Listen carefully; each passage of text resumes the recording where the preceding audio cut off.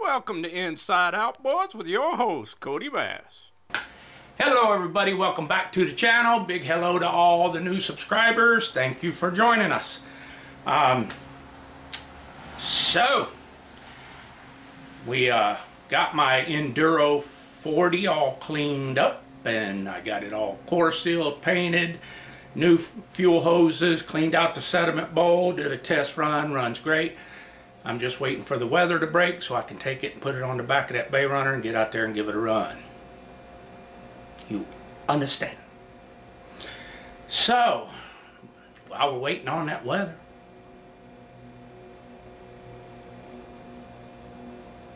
we got another one. A lot like the other one. In my last video, I parted out a 1983 Evinrude 25 horsepower that was seized up, locked up by the bottom pistiones, you understand. So what I'm fixing to show you here is a real shame. Let's look.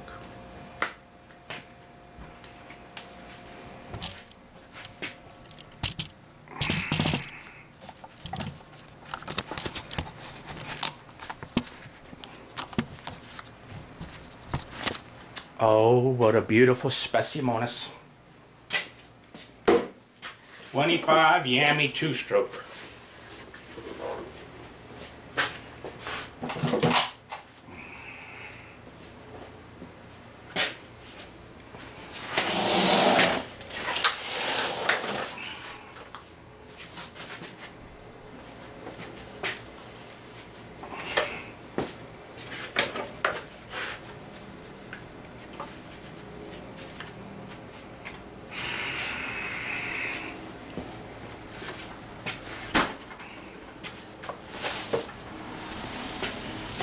Well, let's see if I can stay that way a little bit. No, apparently not. But hopefully you can see. She's rusted there.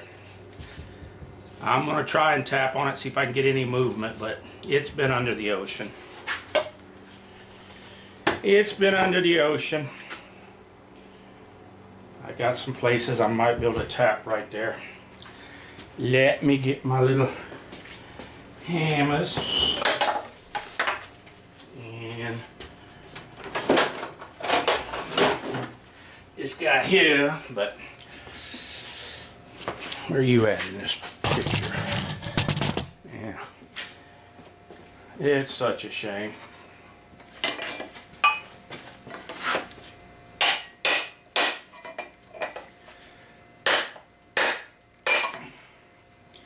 I think she's gonna move.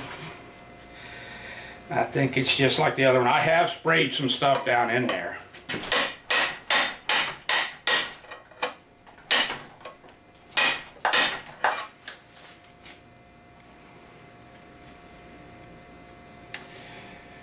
But just like the other one, she's stuck. Been under the ocean.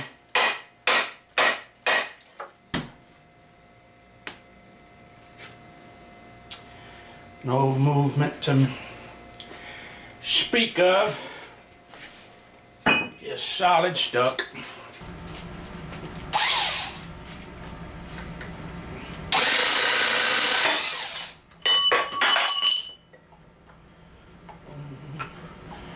It's over.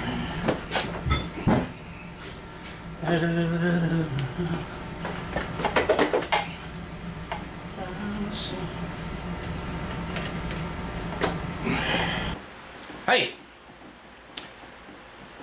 I'm out of a few things and I need to run out to the commissary and pick up a few things. And since I'm going, I thought, you know, I don't remember if I've ever filmed any of the country's largest U.S. Coast Guard base and put on my channel. So I got to go out there anyway and pick up a few things at the commissary, and so I thought why don't I take you guys along with me and give you a little tour out there and just give you a quick look at that. So, what do you say? You want to go with me? Let's go. I'm out here at the Coast Guard base in Kodiak, filming some of the cutters, and then we got a seal right over there cruising along in the water. And there he goes. I think that's the U.S. Coast Guard cutter Spar.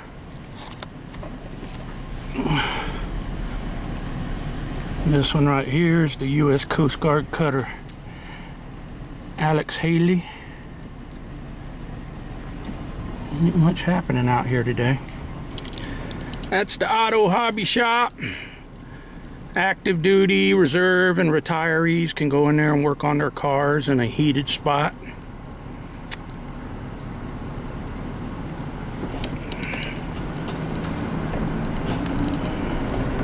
They got 2 or 3 lifts in there.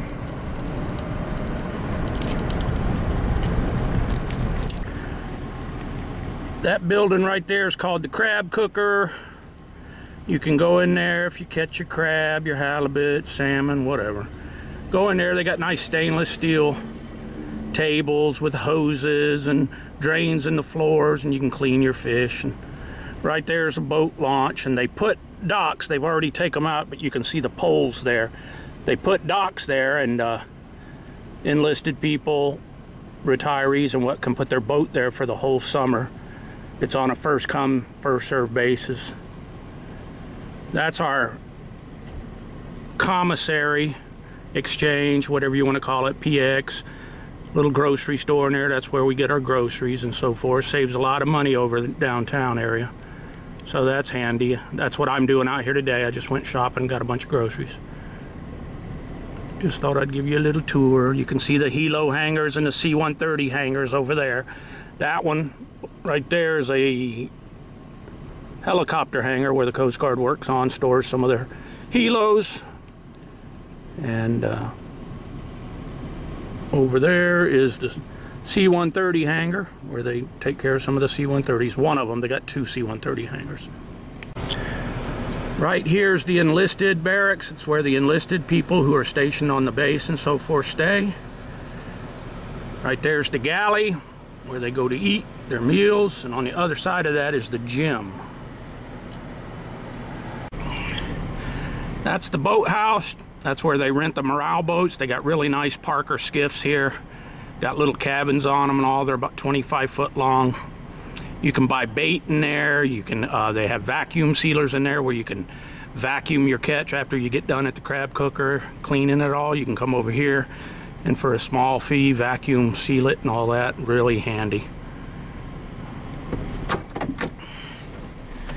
And then here is the base movie theater.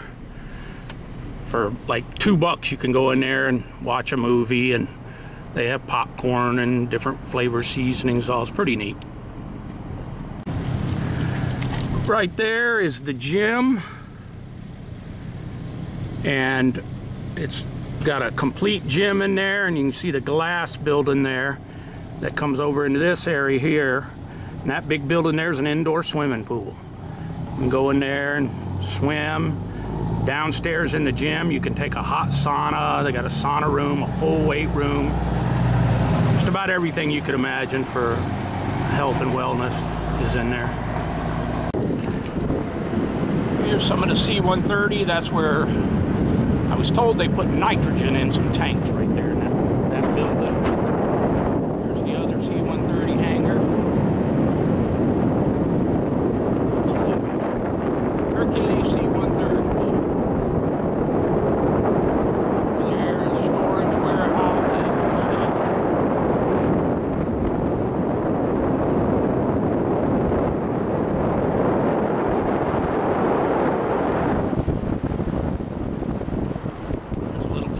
Store over there in that building.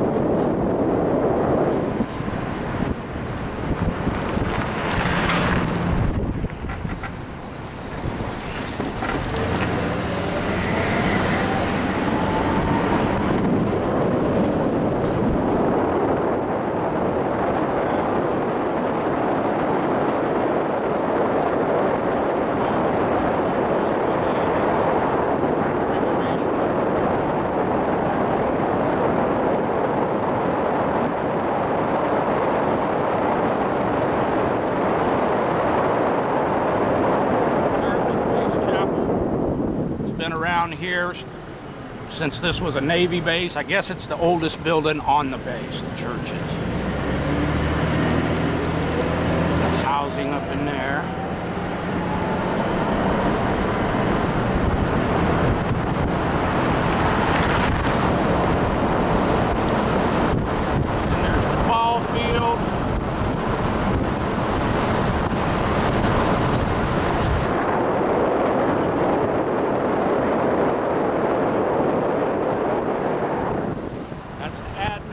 Right there. You take care of all your paperwork stuff.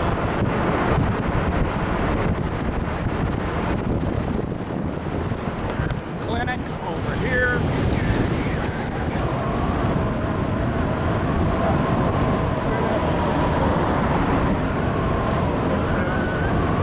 There's the main gate for leaving the base.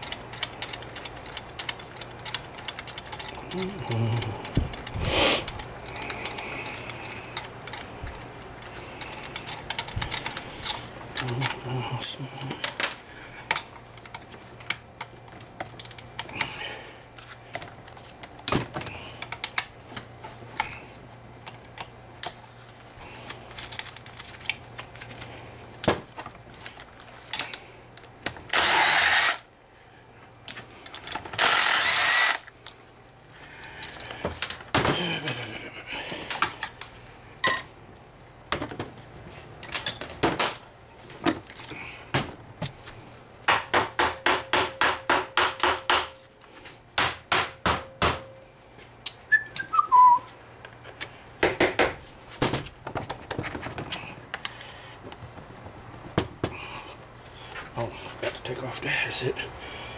Forgot to take off that. Weird.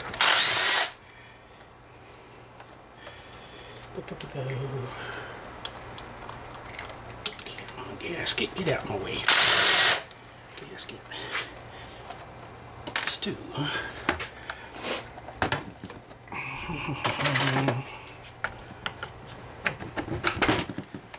All right.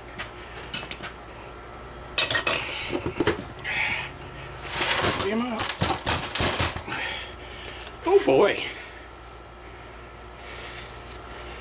Little rust in there. Not super bad, but definitely been in some salty water. And let's look at that crank. Full of rust. Full of rust. Ooh. Little more rust. Yeah. She's as stuck as they could be. Look at that, even the top bearing and seals froze on it. It's weird that Woodruff key for the flywheel is gone. That just tells me that somebody's been in there before.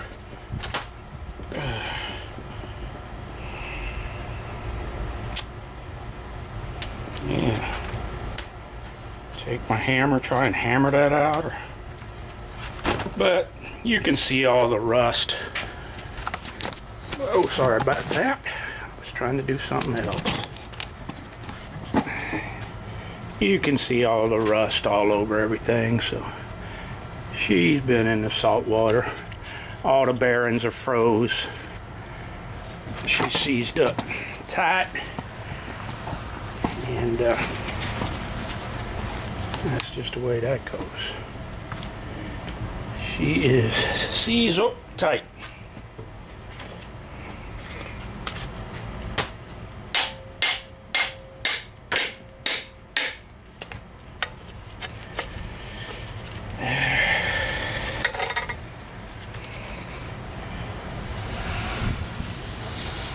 Well, the bearing and seal, they do roll.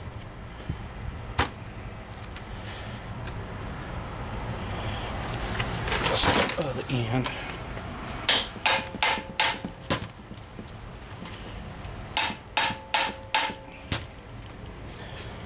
Not so much on this end. Bearings. Yeah.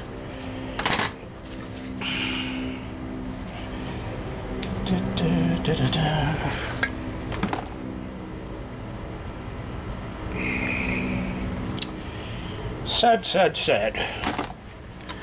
But I got some good parts. See that bearing there? It's completely seized. You can see all the rust all up and through there. Center bearing's gonna move though, but only if I can hammer them pistons out of there. You can't undo the rod ends on these. They're one piece. You gotta jig them out, press them out. So, being that it's shot anyway, I'll give her a couple whacks, see if I can move them pistons at all.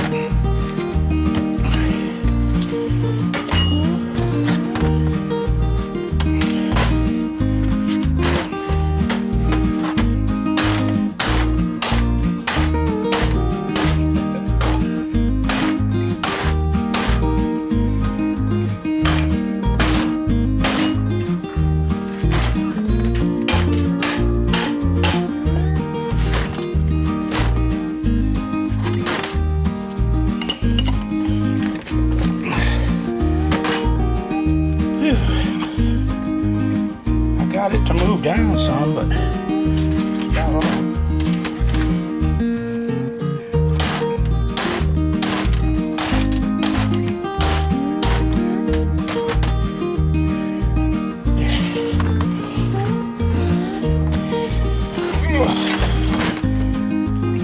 Bearing there.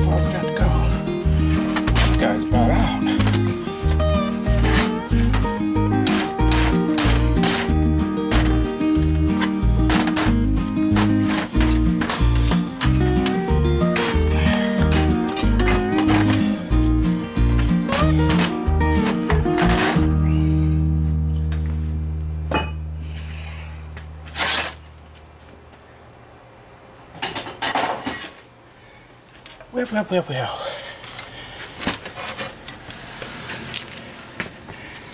A little bit of scoring, I'd say. A little bit of rust.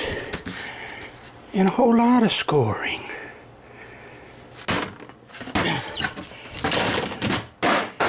Pretty much everything is froze. Can't even get this one to move on its journal. Oh, there's the other piece of that. I knew there was a piece missing. Well,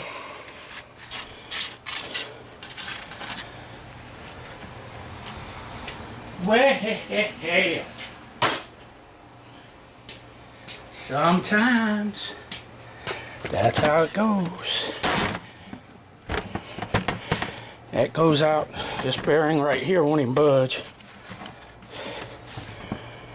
So ain't nothing. I wouldn't reuse the rings or nothing. That one's stuck in there. This one will at least move on the journal. This one won't. Now let's look in them cylinders.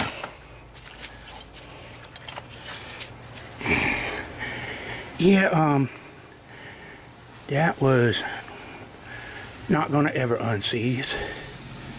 So I got some scrap aluminum with a good exhaust cover plate. I'll throw this in the bone pile. There's can still use that, not much else though. I might even zip that off. There ain't nothing else really usable on it. So put that in my bag. There's my bag. Shoot that one in the bag. And just so I know that I'm using the right size, if I'm using a junker, I'll put that piece of that friction bearing on there.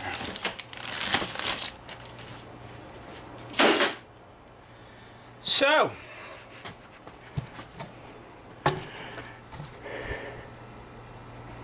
there she is. And I'm pretty sure I'm gonna have use for that tiller handle set up on this motor. And even though it'll be a little short, I think it'll work. And it's gonna end up on a 40 Enduro. Not that 40 Enduro. Not that one. I was gifted another one, which I would take you out and show you. I was actually gifted 2 outboards in the last week. And one of them was a 40 Enduro Yamaha with a completely broken tiller bracket. And I'm not sure what kind of shift it's got on it, but if it's got the forward shift, well, even if it don't, I can probably make this one work since it's in good shape. But the old Yamaha 25 had to give up them goats. Just wasn't enough left. Its name, that tune. So many people, my family of friends, trying so hard to make me smile until this heartache mends. So many people, my family of friends, trying so hard to make me smile until this heartache mends. Name that tune. Well, it's starting. Got a little bit of snow. Little bit, not a lot. But it's starting. Fred, you got white on your head. That's not a nice thing to be saying there, Fred. Do your job. Suck it up, buddy. Suck it up, buddy. He's pretty miserable right now. Yeah, anytime old Fred get the white on his head like that, ooh, he cranky. Yeah, we're getting a little bit of the white stuff. Yucky. Well now, sometimes you win, sometimes you don't. That old Yamaha went too far down to Davy and said, here I am. Then the owner, who is a commercial fisherman,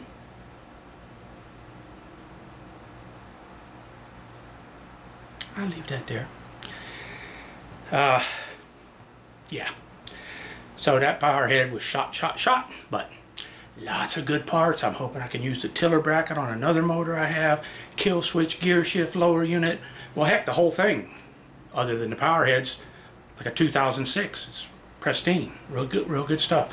So I might hold off on this one and just wait until I get a 2025 power head and I can put this one back in service because everything else on it is really good. So, and I thank you for watching. Please don't forget to subscribe and hit that thumbs up. And that's going to be one more hack from Cody Yak.